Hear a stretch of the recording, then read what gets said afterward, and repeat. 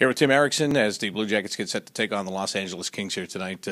Tim got back in the lineup last night, doing it against a tough Ducks team, but how good did it feel for you to be back in the game? Yeah, for sure. It's been a while, and it's just nice to be back out there. And I was a little rusty, I felt, but got better and better, and it was definitely great to be back out there though. You're still a part of the team, obviously, when you're not playing, and you're still practicing, going through the everyday routine. But how tough is it, especially when the team's having success, to be patient, to wait for that chance to get back in? I mean, I had an injury, and then I came back, and the team was just winning, so it made sense to keep going with the same lineup, and that's a given. That game last night, another big one. Now you've got to carry it into tonight here against the Kings. How similar do you expect the style of play that Los Angeles brings to be to what you saw just last night? I mean, all these games are going to be like playoff games. It's going to be, a lot of speed and intense, and that's what we expect.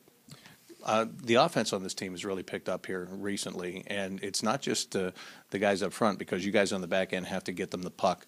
What has been the concentration with the passes, and especially those short passes to get through the neutral zone and spring those guys? Yeah, I think like you're saying, we're just focusing on that, making good first passes there, and coming with speed and as a unit. Last night you get into a situation, Nikita gets hurt, doesn't play a lot. All of a sudden everybody's minutes jump. How much did you look forward to getting those extra minutes, especially because you've been fresh? You're so fresh and waiting to get back in.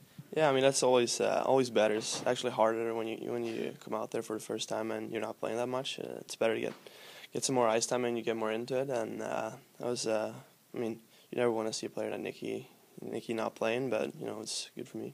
What's the feeling in the room right now amongst you guys, especially you guys that were in Springfield early in the year, had success there, you continue to have success? What's the overall mood like? That's great. I mean, it's always like that when you're winning. It helps the team mood and the spirit, and it's just everyone's enjoying it. Thanks, Tim.